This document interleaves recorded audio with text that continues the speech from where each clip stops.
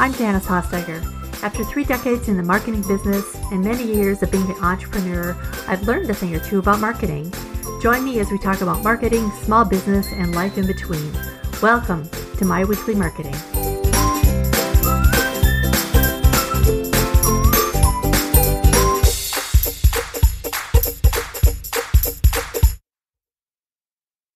When I started my first business after leaving corporate life, I priced it accordingly. I took my former salary and divided it by 2080, which is the number of working hours in a 40-hour work week in a year. And that was my hourly rate that I charged. Boy, was that the wrong approach. But let's be honest here. I know I'm not the only one to do that. And pricing for a product-based business is even trickier.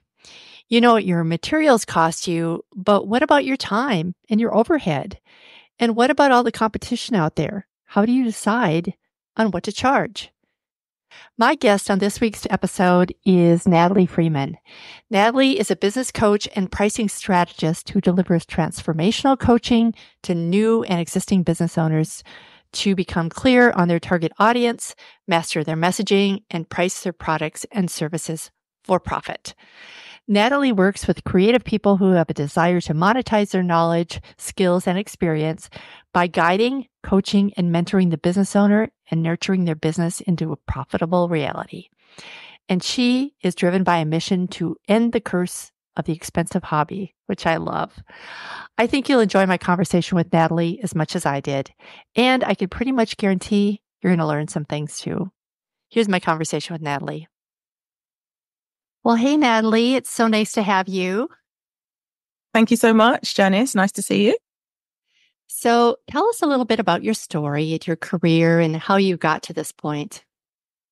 Sure. I guess it's what they call a portfolio career. So a range of different jobs, different roles. But I think my particular sort of interest in terms of the business and the business support came around through volunteering, actually. So volunteering with a business support organisation that was working with, in the UK, where I am based, we used to use a term NEET, which meant not in education, employment or training. And one of the options from the government's perspective was, okay, we can offer these young people, so between 18 and 30, some money to start a business. And at that time, so we're going back quite a few years, lots of creative businesses, but a lot of the money was kind of going towards £5,000 worth of music studio equipment to sort of have in lots of young boys' bedrooms at the time. But what that did was it gave me a really deep insight into the ways that individuals kind of imagine themselves in terms of business, the sorts of activities that they wanted to do and the structure towards starting a business. So from volunteering there, then when a job came up, I was able to apply, get the job.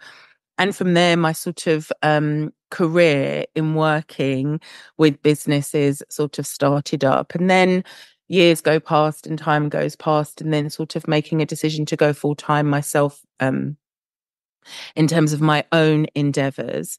And that's taken quite a number of different routes as well. So I used to do catering. I'm known as Natalie the Cake Lady in certain circles, regards to baking.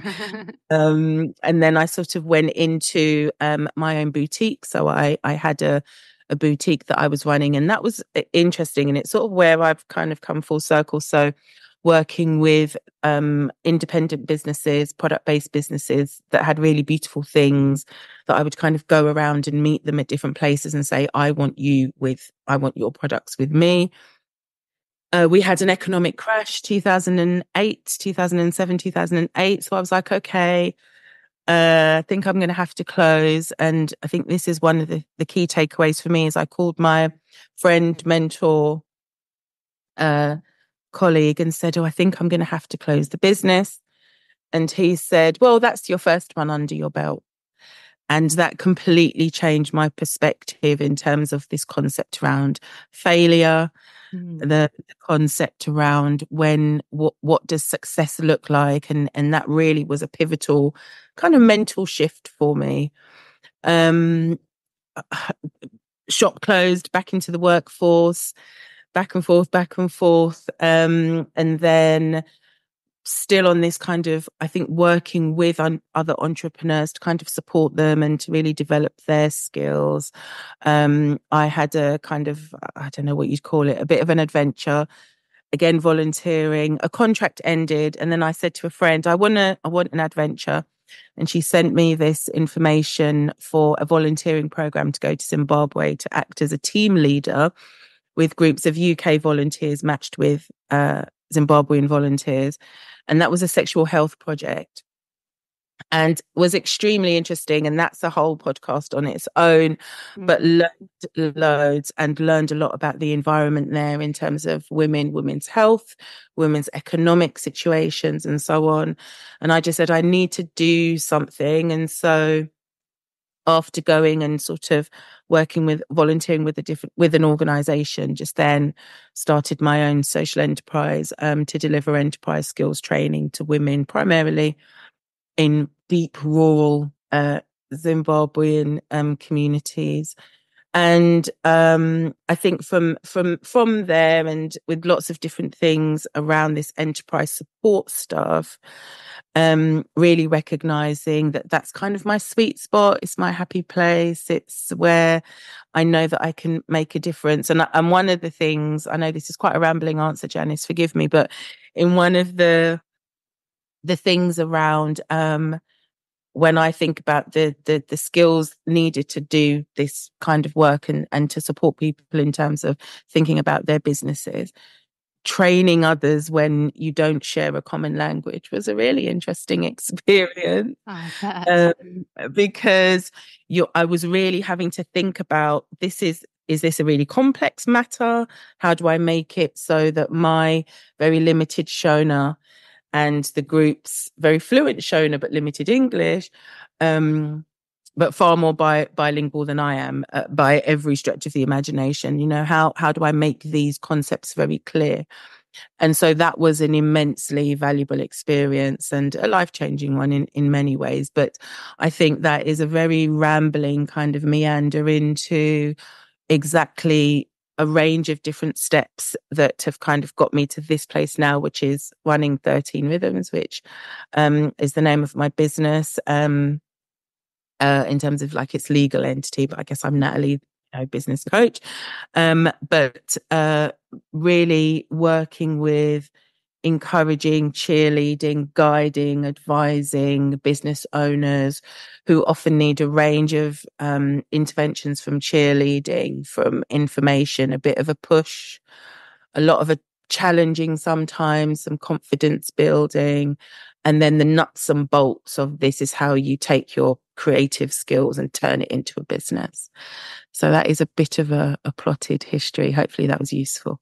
It's fine, but there will be some key things that I just make sure that I repeat throughout, because that's the thing that I want someone to take away with them. So that's just that understanding about the way that as humans, how we work.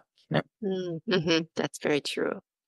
So you now are a business coach, but you also call yourself a pricing strategist.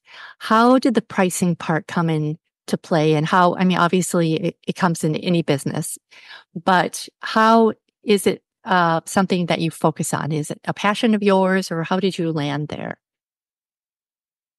From seeing lots of creative businesses with amazing skills, amazing talents, and rubbish so that's a very English thing, sorry, really bad pricing. So I think that there are a number of, I think, tropes that exist within, I suppose, with creatives and creative business owners, which is, one is around the struggling artist. And so as a creative, there is a sense of honor in some ways where you can be very skilled, but you're not going to make any money, because that's what true creativity, true artistry is about. And I used to see that a lot from all my years back in that first role that I mentioned, working as a volunteer and then in the paid roles, etc. This kind of feeling that lots of creatives have, that they're not a genuine artist if they're getting paid well for what they do. That was the first thing. The second thing was just looking at and listening to um, business owners who were working full time. So then what happened in their case was they didn't pay any attention to the numbers. They didn't pay any attention to their prices in their business because their job was supporting their life and their lifestyle. So recognizing that they had the bones of a business idea, maybe even selling to customers and clients, but actually not really thinking about it from any sort of a sustainable business model because of their job. And because their salary was covering things, they were like, well, I don't have to separate my money. I don't have to think about my prices. I'm all right. And I was like, okay, this is something also that needs to be tackled. Mm-hmm. And I guess the pricing strategist bit that I've sort of talk about is because numbers and pricing isn't just about saying these are my numbers or these are my prices and then I'm going to put them up.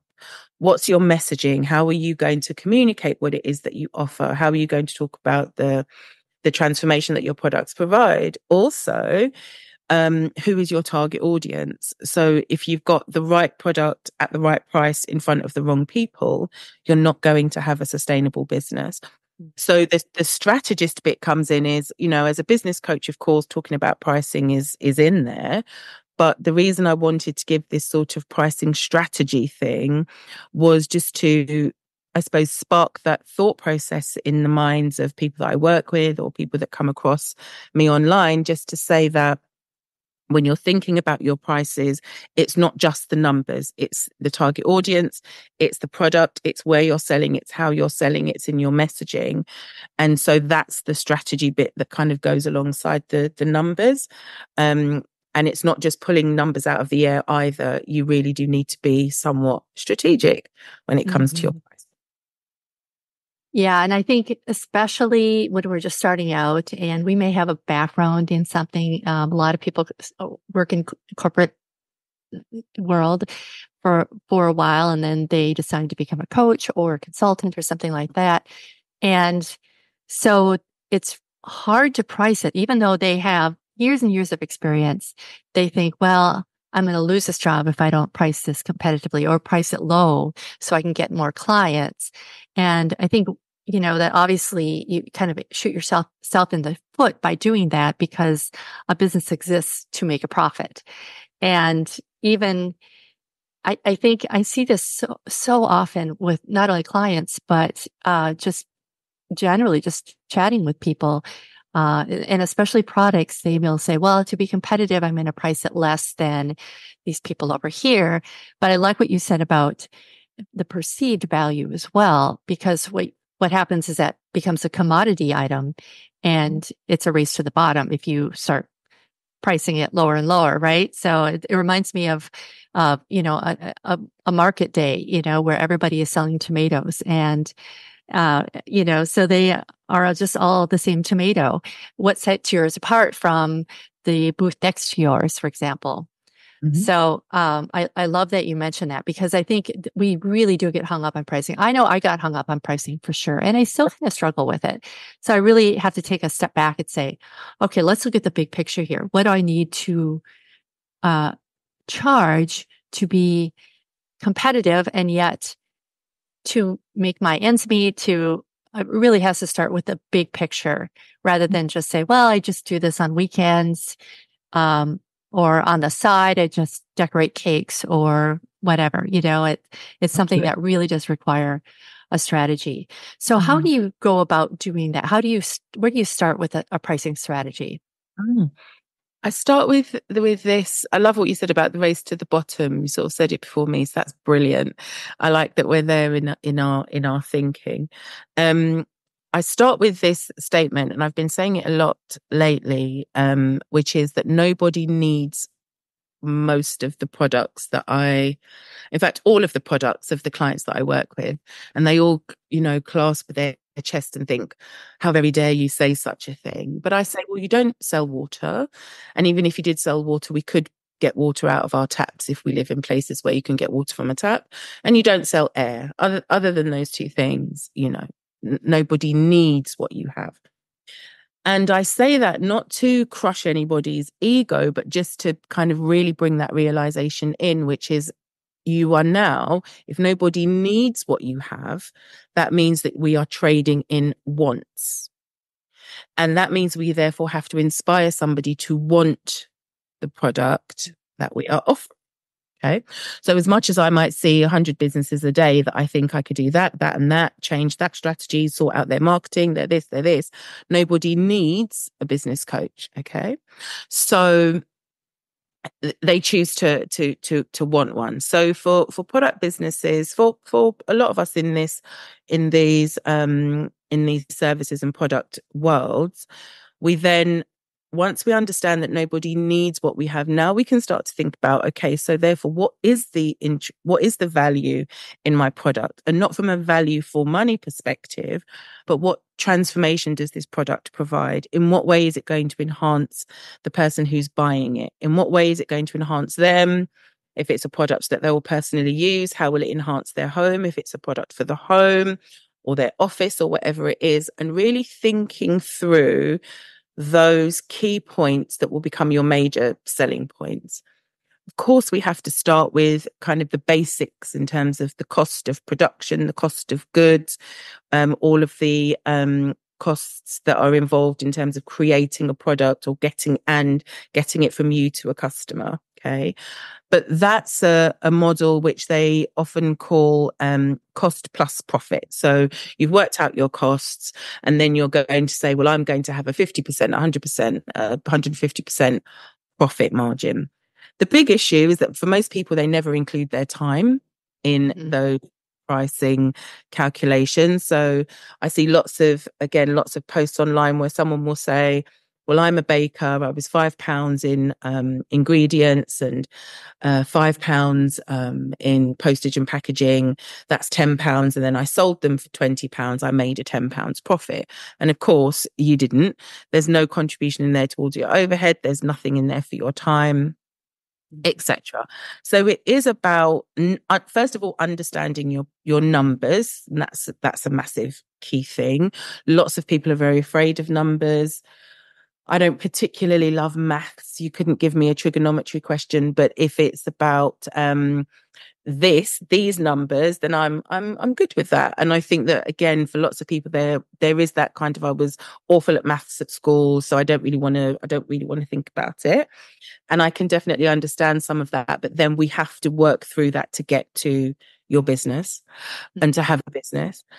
And then we can start to build in those other much more, I guess, ethereal points around, okay, now we're talking about value. Now we're thinking about your target audience. Who are you selling to? What is it about what you have that you can inspire somebody to want this thing?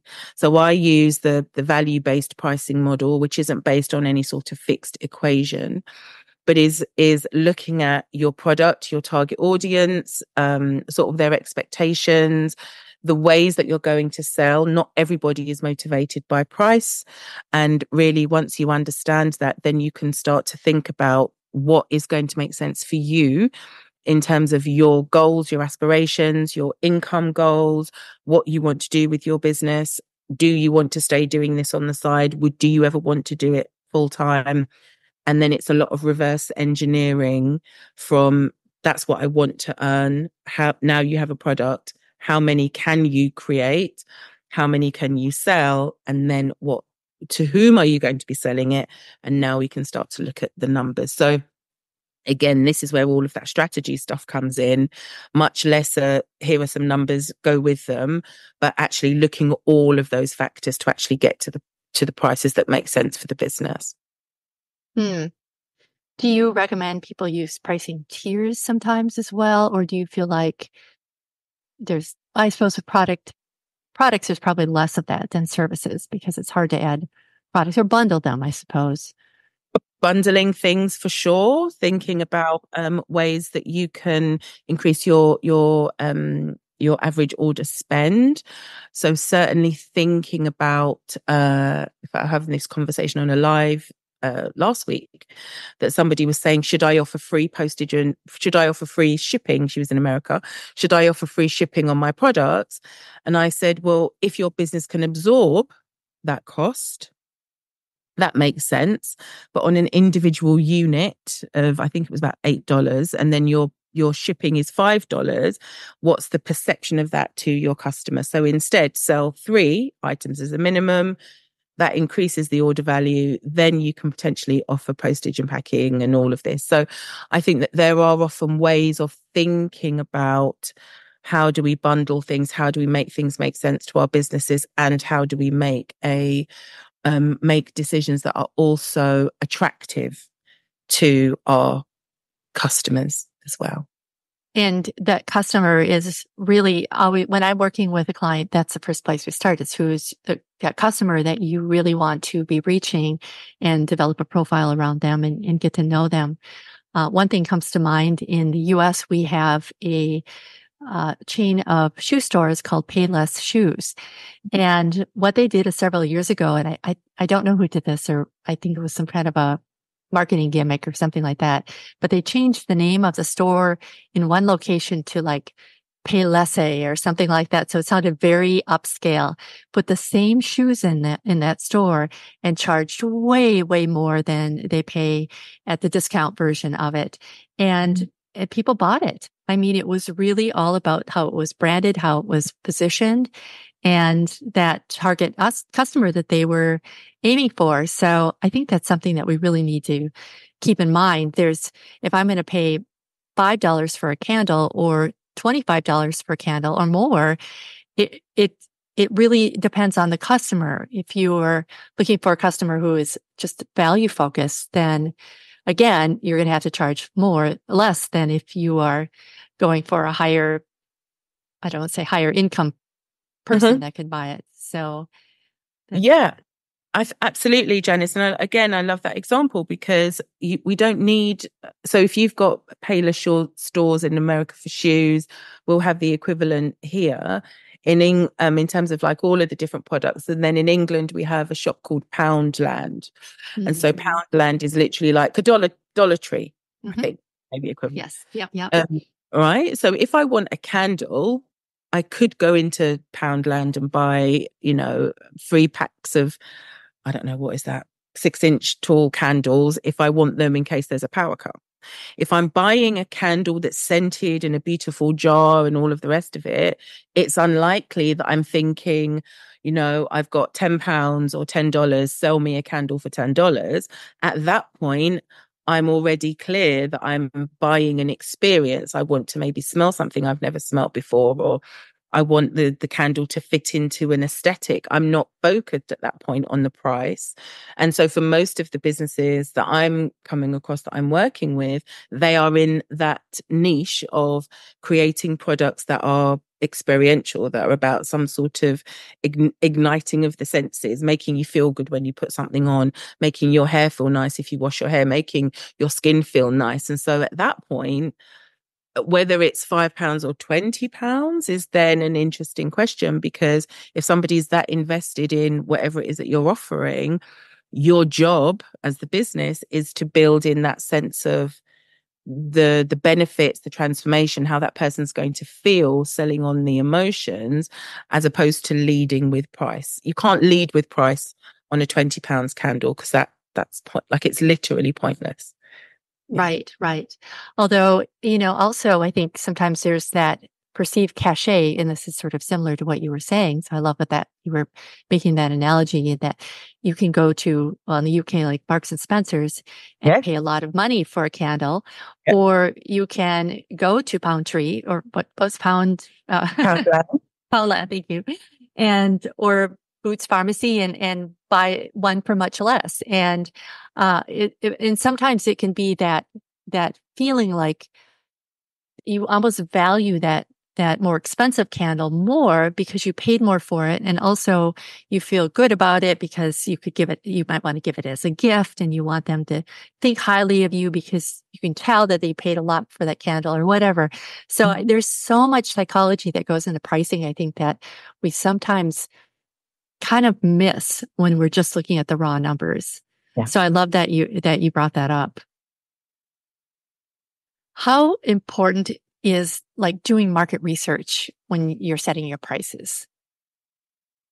I think it's important, but it's also a little bit of a double-edged sword. And particularly if somebody is fairly new starting out, the challenge is that they'll look at lots and lots of other businesses and sometimes get a bit frozen with, I don't know what to do. Everything is so different.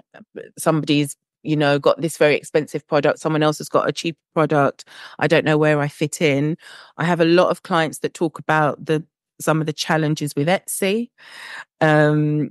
Purely in the sense of, well, some people have this for this price and other businesses seem to be selling it at that price. And I often say to them, you don't know the condition of that business. You don't know if it's a real kind of independent business owner. You don't know if it's a massive factory masquerading. You don't know if that business owner themselves are making profit when they have such low prices. So I think market research is important to a point. And then there has to be a stage at which you do kind of almost put it aside and make some decisions of your own based on where you feel your product fits into a marketplace, where it fits into the sort of the imagination of your target audience, and just, yeah, like I say, just kind of making a decision. The difference between one, like you said, one Payless shoe in the Payless store and then the same shoe in the French sounding, shop, the same product, it's what's spoken about the product that makes the difference. And so I think, yes, absolutely, market research is crucial. And I always give it a timed period so that we don't kind of get lost in a endless sense of analysis of other competitors. So a very fixed period of time to do some very specific activities, and then to kind of come back to what is your own brand, what are your own ethics, what's your own ethos, and who is it again that you're aiming to sell to in terms of that target audience. And so it's a yes to the market research, and yes, and let's move on once we have that grounding before we get lost in an endless sort of comparison. So do the research, absorb the information, make your decision, and then walk away. Pretty much, yes.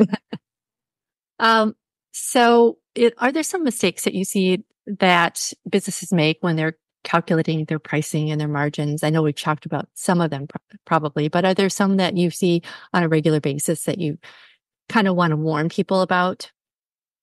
Yep. Yes. So not considering your time, not considering all of your costs, not having anything in your prices as a contribution towards your overhead. So businesses cost money to run, beyond your raw materials to create your products. Having the right product at the right price in front of the wrong audience. I would call that a pricing problem. And I think finally, which is one of those mindset ones, is not being able to own your price and to state your prices confidently. Yes. And so, right. So often one of the exercises that I give to clients, and I talk about this as well in terms of some of my content, is that ability to say your prices and pause. And I think we may have talked about this before, Janice, but it's that feeling that often comes when maybe you've got a new price, when you're saying it for the first time, when you know what your product is and you're going to put it out there and you're going to state your price, and then you get the dry mouth and your stomach starts to churn. And if you say that price and keep talking, the risks are, believe me, I know because I've done this myself, is you then start to talk yourself out of the price. Mm-hmm. So the price is for the price for the handmade crocheted handbag is it's £100, but because it's you, I know you, I can do it for 50. And actually, because you've been such a great friend to me, I'll do it for you for 30. And if you tell someone about me in the future, then I'll actually do it for 20. And before you know it, you've talked yourself out of the price. Whereas if you say the price and pause, let the sicky feeling happen in your stomach. Let the mouth get dry, but just stop yourself from talking yourself out of the price because you've not actually let the person even respond. So when you say the price and then you start talking, they're like, is it 100? Is it this? Is it this? Is it this? Whereas if you say it and pause, you're letting your potential person, your potential customer hear it, absorb it, and make a decision. So I think that is one of the key things. We can do all of the stuff we want to do with the numbers, but if you don't believe that you are worth that price and you're not able to confidently state that price, it's going to feel like a struggle. So I'm not saying that everybody starts off with this confidence. I certainly have put up my prices since I've started, and I definitely know that across a range of my different business endeavors that my numbers weren't exactly where they should be. So I'm speaking about this definitely place of experience. But what I for sure do know and understand is that if business owners don't own the price, I say it with your chest, say it confidently, say those numbers confidently, Mm. then you're always really gonna have a tough time getting people to spend with you, to invest with you, invest in your products, because you don't believe it, and therefore it's never going to sound convincing to others. That's a really good point, because you're right. If you don't, if you state it and then you start backtracking, offering a discount or whatever, they're going to think that it's not worth that price that you just stated. That's really interesting. I've certainly done it myself, and friends are the worst. I mean, because I think they almost kind of expect a discount sometimes. Mm-hmm. And you don't want to destroy a friendship by not giving them a discount. Mm-hmm. How do you handle that? Have you had clients? Oh, goodness. Yeah. Interestingly, so I know lots of people that run their own business, but I don't talk about business to them because because it can ruin friendships. And I also say to clients, I've had clients say to me, Natalie, my friends, they don't share my stuff on social, they don't leave comments, and everyone's very caught up in this likes and follows and engagement stuff. And I think we're definitely drowning in a sea of, you have to have high numbers. I'm like, you don't have to have high numbers. You have to have a number of people that are potentially going to become customers or clients of your products or services. So I think that lots of people will talk about, my friends don't do this and my friends don't do that. And I go so far as to say, you can unfriend your friends from your business online accounts, because that's going to save you from all of that stress. I am quite ruthless in terms of how I'm cultivating my social media pages. I'm keeping it absolutely clear and crisp that it is product-based businesses. So I don't even really have service-based businesses. When I started on TikTok, I think a year ago, when I was like, TikTok, that's for children, surely. It's actually been really interesting in terms of my business and getting clients from TikTok. But I was so clear at that point that I'm product based only, and I've just cultivated that audience alone. I don't say, well, I'm just going to add my friends, or when it says at the start of the account, sync your contacts. Absolutely not. Just keep it and grow it with the audience that you want. And you're going to save yourself a lot of that headache or that heartache sometimes from, well, my friends aren't doing this, or my friends want a discount, or my friend. And you're also going to have that opportunity of not having an inflated number of people, because it's your list is sort of filled with friends and family who won't buy from you, who aren't your target audience. Some of them might fit that profile, but many of them may not. And so I think there is a people really agonize over my friends haven't done this when they start their businesses. And again, maybe it's just that, again, a mindset shift to say, keep your friends as your friends, value that relationship as it is, and look elsewhere for clients, look elsewhere for customers. Mm-hmm. Because I just think that that's healthier. And as I say, I know there's loads of friends who are businesses. I'm like, okay, that's not, are you doing that? Fantastic. And I leave it there. I don't want a fractious conversation. I don't want any of that. So if I'm all different, but just to generally offer, I've learned the discipline actually of not just randomly offering people wisdom as I see it, because they may not want it. Right, right. And I think the other side of that is friends that are in business that you don't really probably bring up your business to, but they just kind of want to invite you out for coffee to maybe pick your brain a little bit. And which is also very hard. I mean, I think in those cases, I offer a small amount of information and then I maybe invite them, put them on my email list or invite them into a program. But I'm still terrible. I just did this a couple weeks ago where I gave a friend a discount on some consulting work, and I mean, I couldn't not do it. So I apparently have some work to do with that one. So how do you deal with pricing discounts, for example, or and we talked about friends discounts, but what about promotions and discounts without eroding the profit margin that comes with doing that? Mm-hmm. Lovely question. So I think that the key thing is setting those prices at the beginning so that you have a healthy margin. And I think for lots of business owners, they haven't done their pricing correctly. So then there is no wiggle room for discounts.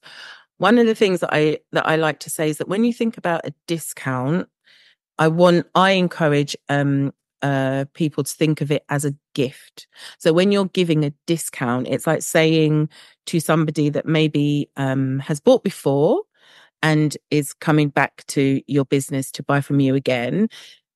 This is my gift to you as somebody that has purchased from me before, as opposed to I'm going to give money off so I get lots of sales. They're quite different thought processes. And again, I suppose I'm quite pedantic about words and I love words. I probably use too many from time to time, other than that time in Zim. But there is I think that sometimes, again, we misunderstand, or I think that people misunderstand what it is when you're offering a promotional offer or a promotional discount or money off. I say you don't have to do a money off immediately. I think lots of people, you go on their website and then there's that pop-up box that's popping up all over the page before you've had an opportunity to look around the website. Maybe just time that a bit more, maybe have it a little bit more discreetly in a corner on the website rather than it pops up and then you've got to find the X and click off the X and then it pops up again. And customer journey wise, that's not great. So instead of always thinking money off is going to inspire somebody to buy, which is often where that comes from, think about it as a gift. So maybe your first purchase, it's just a first purchase. Once somebody now is in your business, they're on your mailing list, you have a way of connecting to them. Maybe at different intervals, you can then say, here is 15%. I don't believe in anything less than 15%. I always think it feels a bit mean. 15% and above, and really think strategically about how you can use those discounts or those promotional offers or those VIP offers, which again, you're building in that language, you're making the person, the recipient of that email, of that money off, of that voucher, that coupon, whatever it is, you're making them feel seen. You're saying that this is something that I would like to offer you as a gift for being one of our customers, and it's to kind of think about it in that way. So if you're looking at a 12-month period, you can then plot when would you like this activity to happen, and your mindset is that it's not going to just be kind of an everybody all the time all the time, but it might be that you may have introductory offers with a launch list, with a pre-list. Then it might be once somebody's a customer, then they have other opportunities which incentivize them to purchase again from you, but just really switching up that whole thought process again around the discount and the money off. Because again, for lots of businesses that I speak to, they see it as the reason why somebody will buy. They'll buy from me if it's got 10% off. And I'm like, they won't, because we're back to the £100 jacket. If someone's going to buy a jacket for £100, they're kind of going to buy a jacket for £100. Your 10% off isn't the reason why they will or won't at that price point. So it's about thinking that often I'm like, well, okay, if we think about it and we actually think about what it is that we're trying to achieve, then you'll sometimes see the gaps. But I think with so much content that we're all, me too, that we're all kind of fed so often, have a discount, have a sale, okay, fine. That's what they say. Now let's think it through. Think about the impact on your business. Can your business absorb any sort of a sale? Because are your prices the right prices in the first place? So again, this sort of strategy question comes in, which is discounts. I'll always call them like a promotional offer or a special offer. I just think discounts is a different animal. It's kind of supermarket type talk. And also then thinking about it from the perspective of this is your gift to a customer. I like that. Yeah. I think oftentimes will recommend that pop-up initially when someone visits your site to get them on your email list. In which case that is at least strategically, because 10% off or 15% off is probably not, you should hopefully have that baked into your pricing so that it's not going to kill the sale or kill your profit margin on that sale.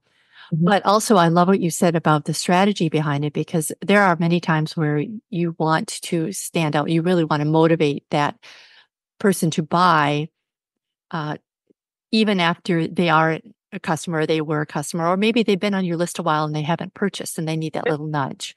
Or maybe there's a big Black Friday sale. So you know that everybody is going to be discounting something. So you're going to need that to be competitive. So I love what you say about being strategic with it, because I think that's super important. In everything we do in marketing, strategy is key. But I love that what you said about that. So, do you have some tools or resources that you recommend for businesses looking to just refine their pricing strategies? Yes. So I've created a pricing calculator, and you put in your email and then you get the calculator, talking about email. Then it's just free access, but essentially what it has is, and they're like pricing calculators exist. But what I really love with mine, and I worked with a developer to create this, was you enter in all of your numbers. So your raw materials, your contribution to your overhead, your packaging, your postage if applicable, your staff costs if applicable, your time goes in. Yes. And then you get a subtotal. And then there's a box and you add in your chosen profit margin. And then it gives you a final kind of price for your products. So you can either do it by the individual product or by the batch. So if you make, 24 cupcakes at a time, it will tell you the batch price, etc. And what I love about it is it makes the person think through, these are all of my costs and my time. And then I have a number and then I add my profit margin on top. Because as we said earlier, Janice, so many people are thinking about, well, I made it for £10 and I sold it for 20. So I've made profit. And it's like, actually, you've done that work for free, and nobody should be working for free. That definitely not when you're running your own business. And so what I really love about it, beyond the functionality, so you can put all your numbers in and it will just continue to churn out different numbers. Whoever the guy who created it is amazing, because it's formulas and stuff like that. So you can play with different profit margins, different prices for your, so in the time for your, how you charge your time, it's by the hour. So you can play with all of these numbers and really get a sense of where you should be in terms of being profitable. And I think that it's also that process of business costs, your time is not negotiable, and then your profit, and then you can see, you know, what that price is actually should be. And I say should in the sense of, if you want to be a profitable business and not have an expensive hobby, which is the danger that a lot of businesses have. They have businesses that actually cost them money to be part of. And so that is kind of the starting point for what I do. It kind of gets people thinking. It helps them to see the numbers in a non-threatening way. It kind of does it does a lot of the working out for you. And lots of people say, oh my goodness, I had no idea that I should be here, in terms of what the numbers should be. And if that's the case and we're really far off that, well, then now we need to think about, what is your strategy going to be? Who are you going to be selling to? Do you need to revise your product? Sometimes, you know, certain products can hold when I say hold a certain price, do you know what I mean when I say that? Like they can comfortably be charged at a certain price. Okay. Yeah. More easily than other products. So sometimes it's a case of, well, then let's rethink maybe what your products are, so that you can have something that's a bit more profitable than having, you know, lots of little things at $5, for example. That could be fine if you're selling thousands of them. But if you're not at that scale, at that price point, then we need to think differently in terms of where you're going to be making your money on a month-to-month basis.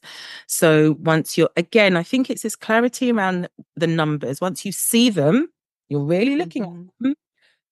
And then you take a deep breath in, and then you think, right, okay, so what am I really doing here with this business? And so that's the really great starting point. Is it's either going to be, yeah, great, I can just change this and this and this, and I know I'm on track, or wow, I've got a lot to do. And then we can start to move forward in terms of the next steps.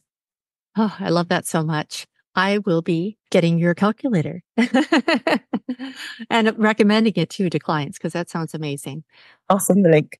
I have learned so much, Natalie. Thank you so much for joining me today. I think my listeners will feel the same way, that you've just really clarified a lot of mysteries there are in pricing, because it's something that we don't really talk a lot about either. So I love that you gave us your best tips, and I'll put the link to everything that we talked about in the show notes. Brilliant. Thank you so much for having me. Thank you. Well, I think Natalie covered it all, don't you?